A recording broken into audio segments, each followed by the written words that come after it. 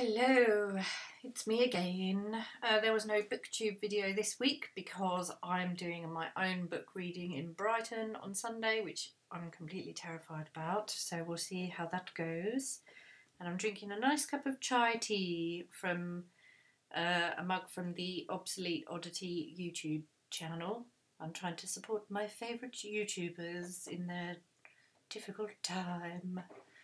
Okay, I'm going to read The Open Window by Hector Hugo Munro, otherwise known as Saki. He's one of my favourites, and I think you'll probably see why as the story goes on.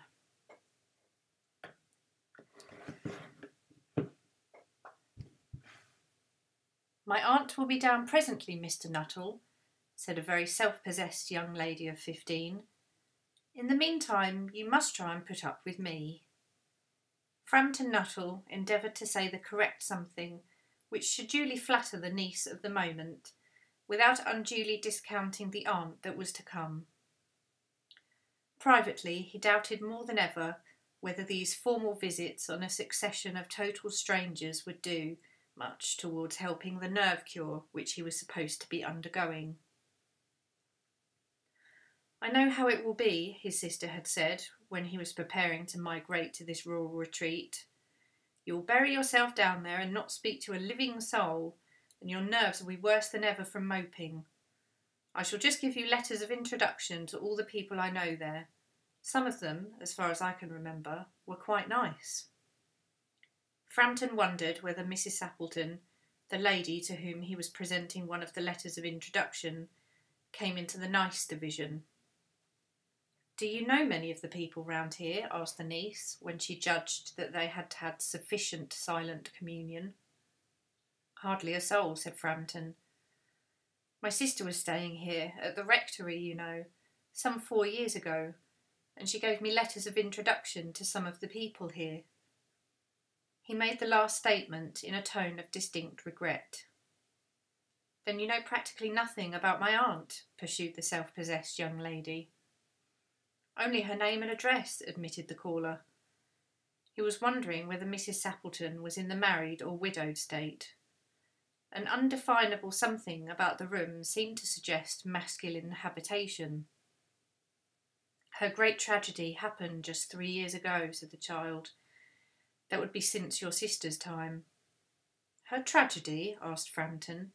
Somehow in this restful country spot tragedy seemed out of place. You may wonder why we keep that window open on an October afternoon, said the niece, indicating a large French window that opened onto a lawn. It is quite warm for the time of year, said Frampton. But has that window got anything to do with the tragedy? Out through that window, 3 years ago to a day, her husband and her 2 young brothers went off for their day's shooting. They never came back. In crossing the moor to their favourite snipe shooting ground, they were all 3 engulfed in a treacherous piece of bog. It had been that dreadful wet summer, you know, and places that were safe in other years gave way suddenly without warning. Their bodies were never recovered. That was the dreadful part of it. Here the child's voice lost its self-possessed note and became falteringly human.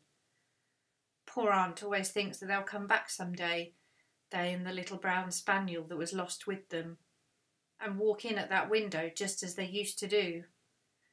That is why the window is kept open every evening till it is quite dusk. Poor dear aunt. She has often told me how they went out, her husband with his white waterproof coat over his arm, and Ronnie, her youngest brother, singing Bertie, Why Do You Bound, as he always did to tease her because she said it got on her nerves. Do you know, sometimes on still, quiet evenings like this, I almost get a creepy feeling that they will all walk in through that window. She broke off with a little shudder. It was a relief to Frampton when the aunt bustled into the room with a whirl of apologies for being late in making her appearance. I hope Vera has been amusing you, she said. She has been very interesting, said Frampton. I hope you don't mind the open window, said Mrs. Sappleton briskly. My husband and brothers will be home directly from shooting. They always come in this way. They've been out for snipe in the marshes today, so they'll make a fine mess over my poor carpets. So like you menfolk, isn't it? She rattled on cheerfully about the shooting and the scarcity of birds, and the prospects for duck in the winter. To Frampton, it was all purely horrible. He made a desperate but only partially successful effort to turn the talk onto a less ghastly topic. He was conscious that his hostess was giving him only a fragment of her attention, and her eyes were constantly straying past him to the open window and the lawn beyond. It was certainly an unfortunate coincidence that he should have paid his visit on this tragic anniversary. The doctors agree in ordering me complete rest, an absence of mental excitement, and avoidance of anything in the nature of violent physical exercise, announced Frampton, who laboured under the tolerably widespread delusion that total strangers and chance acquaintances are hungry for the least detail of one's ailments and infirmities, their cause and cure. On the matter of diet, they are not so much in agreement, he continued.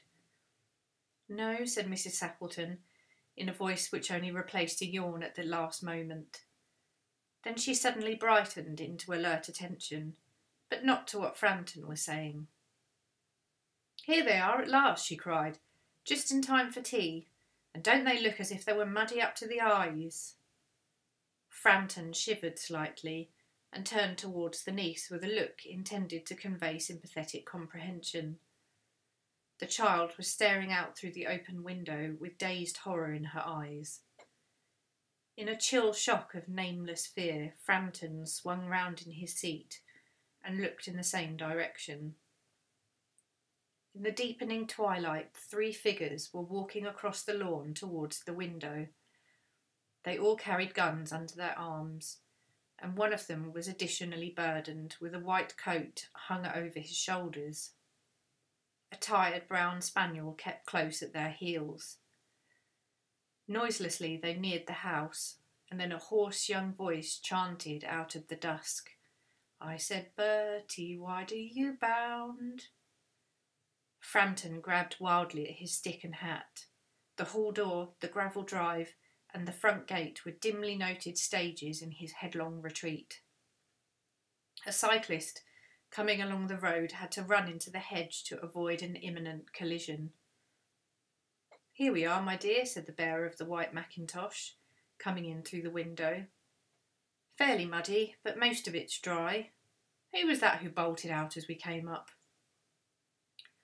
"A most extraordinary man, a Mr. Nuttall," said Mrs. Sappleton. "Could only talk about his illnesses and dashed off without a word of goodbye or apology when you arrived. One would think he'd seen a ghost." "I expect it was the spaniel," said the niece calmly. "He told me he had a horror of dogs. He was once hunted into a cemetery somewhere on the banks of the Ganges by a pack of pariah dogs, and had to spend the night in a newly dug grave with the creatures snarling and grinning and foaming just above him, enough to make anyone lose their nerve. Romance at short notice was her speciality." Right, that was Saki with The Open Window. I shall be putting on videos of my reading next week probably, or I don't know, maybe I won't. And go to Obsolete Oddity, it's very interesting. Bye!